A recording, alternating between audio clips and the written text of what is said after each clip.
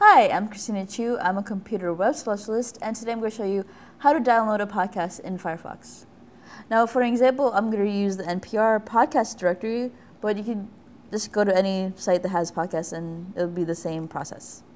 For example, I'm just going to click on the TED Hour, and it actually has a download button right here. So I'm just going to click on download. And it'll bring up a dialog window that's to make sure that I actually want to download this. So I'm just going to click on click on Save File and click on OK. And it'll show this green arrow that shows that it's been downloaded. So for another example of what to do, you can actually right-click on a download link, and then for this page right here, we have download this podcast link right here. So we're just going to right-click on it, and it'll be Save Link As, and it'll open up your file system. So it's going to be under Downloads, and it's going to save as type MP3.